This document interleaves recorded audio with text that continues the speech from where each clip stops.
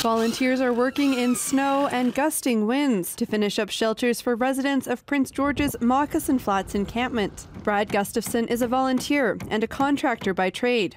He's designed the shelters, tall enough to stand in and small enough to heat. They're 8 feet wide by 8 feet deep, or 8 feet long, with a slight slope to it, and with a tin roof. And they just are big enough for 2 people to have a bed in.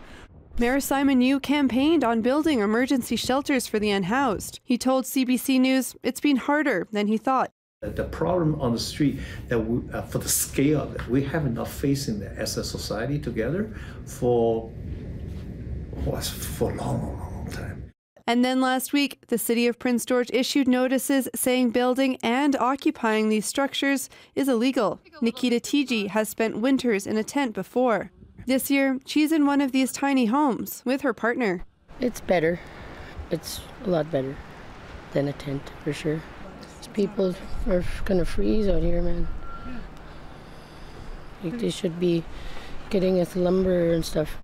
The city told CBC News there are no plans to enforce the orders, and volunteers say they aren't stopping.